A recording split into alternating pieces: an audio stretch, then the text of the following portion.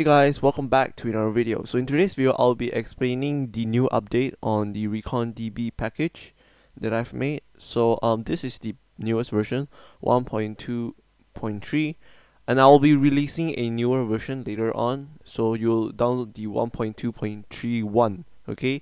So for now, for this tutorial, I'm just gonna demonstrate the 1.2.3 version.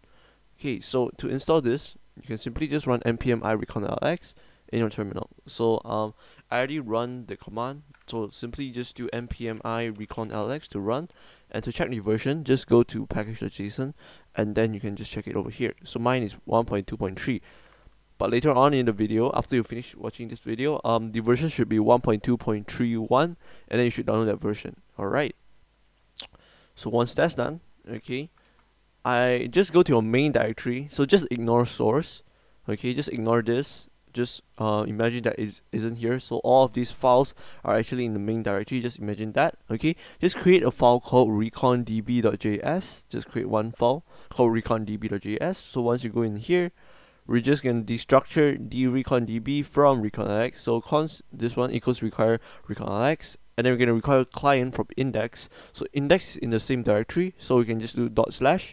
So in index, make sure you have exported the client. So as you can see here, const client equal new client over here, and then in here I actually did module.exports client. Okay, that's alright. And then next we can just do const db equals new reconDB, which is we're invoking the new for our constructor over here. And then for the first argument, you're gonna pass in client, and then you're gonna put an object. You're gonna put in URI, and then you're gonna put your Mongoose connection string. So if you don't know how to get your Mongoose connection string, I'll link a video down in the description. So it's basically a MongoDB connection string, or Mongoose connection string, whatever you want to call it, Mongo Compass connection string. Yeah, just put it in here, and then just do module.exports equals db.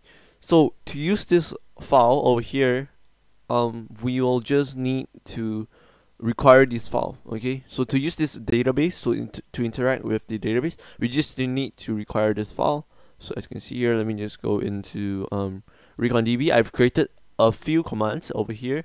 So here are all the functions. So we can delete data, we can check if there is data, so if it's true or false. We can get data, so we can get so basically reconDB acts like a map. So let me just open Notepad. Actually, you can use Ping. Okay, so reconDB actually acts like a map. So there is a key, and then there's a value. So every time when you call for the key, you call for the key, you're gonna get the value. So if you get, you're gonna pass in the key, which is arg 0, and then we will get the blue color, the value. Okay, and then in set, we're gonna set the key and the value. So let me just write key, and then in here I'm just gonna write value. Okay, and then yeah, and then collection. Because I already changed a little bit of this thing, we're not gonna okay, let me just explain this. Every time when we use the set function, we're actually not gonna. Okay, I messed that up so hard. Okay, so basically every time when you use the has, the get, okay, we're not gonna fetch the data from MongoDB, because I already cached the data inside a collection inside the function, the class. Okay, so you can get the collection that is cached. You can use the collection method by using awaitDB the collection, and then actually you don't need this. I don't know why I did this. Okay, you just do return console log, and then this is the collection. So let me just demonstrate this. So a few videos ago I have used reconDB, so I currently have some data, so I can show you guys how to delete it.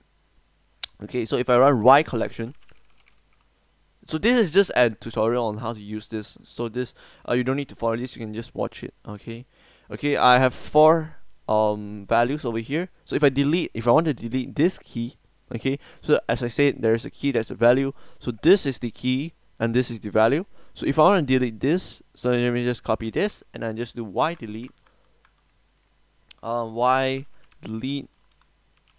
I pass it in here, and then we delete it. Okay, and then if I want y collection, it'll send a new collection without the ping. So as you can see here, ping is actually deleted. So if I restart the bot, as you can guess, it won't give the same data. It's gonna give the second data because it is actually I'm just gonna prove it that it's actually working. So there should be only 3 data. As you can see here, there's only 3 data. So for now, I'm just gonna delete all of these data and create new data. So let me just delete all of these by doing y delete this, and then we're gonna delete this as well. Okay, and then we're gonna delete auto meme. Y delete auto meme. Okay, so this is all from the previous videos. So if I want to write collection, before that, this is actually the key. I don't know why I say that again, but okay, let me just show you the collection. There should be no more items over here. Okay, so as you can see, your collection, there's 0 items. The size is 0.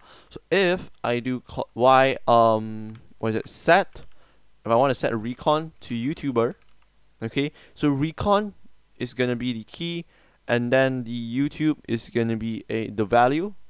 So if I want write collection, y collection, okay, if I go to terminal, as you can see here, there's one data, which is recon. The key is recon, and then the value is YouTube.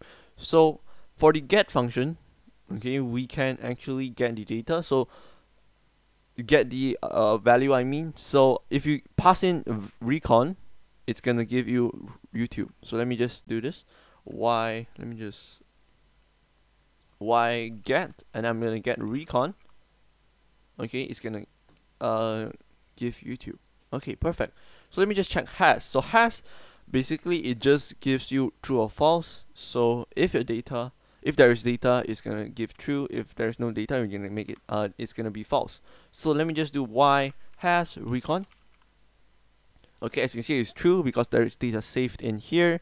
And then if I do y hash something random, it will say false because there is no data. Okay, and then lastly, yeah, that should conclude today's video.